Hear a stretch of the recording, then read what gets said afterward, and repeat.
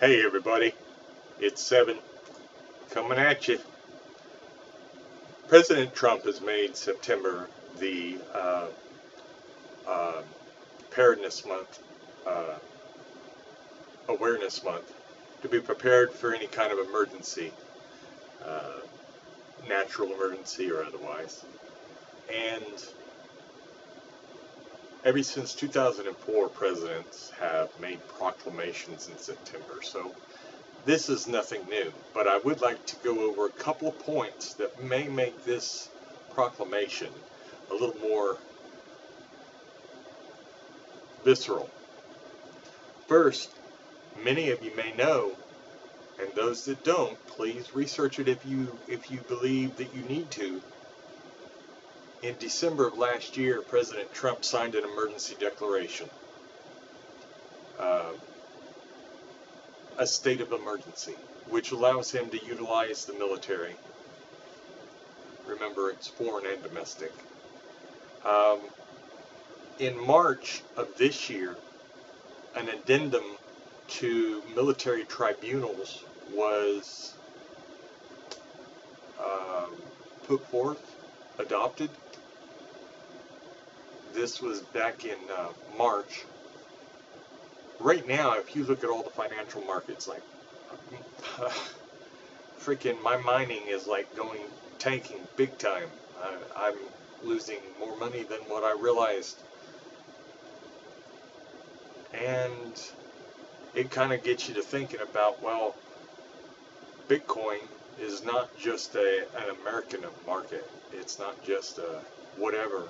It's actually a world market. So as Bitcoin starts collapsing down and my Ethereum starts crashing to the rocks, I got to ask why. And when I look around a little bit, I'm a little scared because it looks like the entire world is right at the financial brink of collapsing. So that's just a personal view of mine. If you had access to a lawyer system, you could verify this. There's over 51,000 sealed indictments right now. And the reason why this is important to understanding perhaps my drift on President Trump's preparedness, there's about 1,000 sealed indictments a year that come out of the courts. We have 51,000, so there's 50,000 extra sealed indictments. I don't care what you have to say. That is an anomaly that is to be reckoned with. That's not just a chance. Not just a chance. And the very last thing to these points of why I'm saying that maybe we need to pay attention is the Ohio governor was quoted, and I actually watched the video, it's on YouTube. The Ohio governor was quoted as saying that Senator McCain was put to death. Not laid to rest, put to death. Now, ladies and gentlemen, I'm not here to try to argue into waking up and taking a red pill and realizing that you have been living a lie along with everybody else. But with the facts that I've laid out, I cannot see that you cannot take this month as being more serious than any other month, as far as, or any other September month.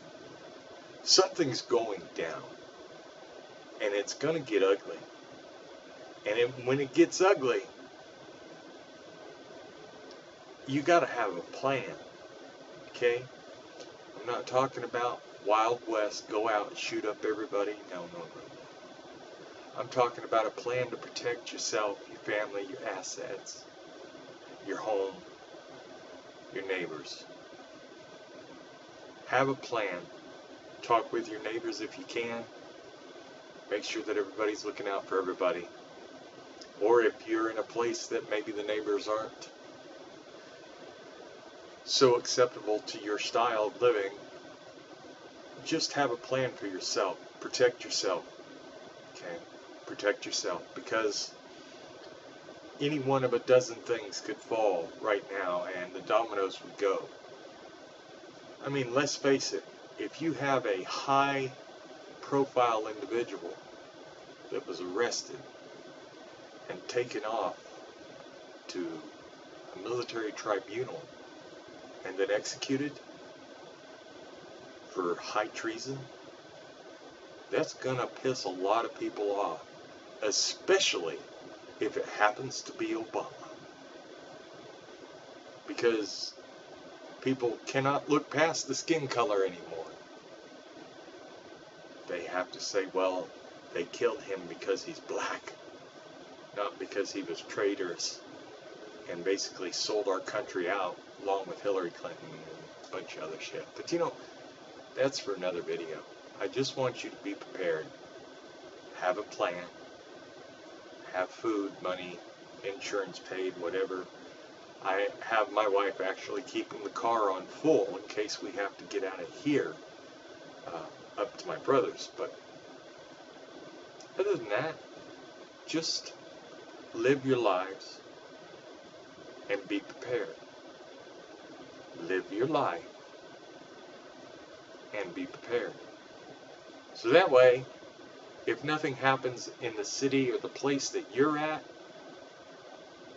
your life goes on. You'll hear about it in the news and you'll see it. But if it happens to be somewhere closer to home, then you have a plan to fall back on to protect yourself, your family, your home, your loved ones, your neighbors. Guys, the next, I'm going to say probably 30 days, 30 days, our entire history of this country is going to be written. Are we ones to go on with the lies and deceit and bullshit and traitorous actions of the people that we put in office or allegedly put in office? Or are we going to say enough of this? We are one nation under God, indivisible, for liberty and justice for all. To have liberty, you have to have accountability. So, as things start becoming more to the surface, and people start realizing that a lot of people have been trying to say it's going down, and it really is. When their world crashes about them, no telling how they're going to act. No telling what they're going to do. Maybe they will do the right thing and just have a plan of their own to take care of themselves, their family, their loved ones, their home. But then again, maybe not. Because if one is not accountable for their actions, with high crime rates and so on and so forth, especially in the cities with a lot of people, then when the shit does hit the fan, those people in those cities need to be extra vigilant to take care of themselves and have a plan to protect themselves. So, we're down here in Dallas. We got a plan. We'll see what happens. In the meantime, to every American, every patriot, I say, where we go one, we go all. Some of us will go without hesitation. Some of us will go kicking and screaming.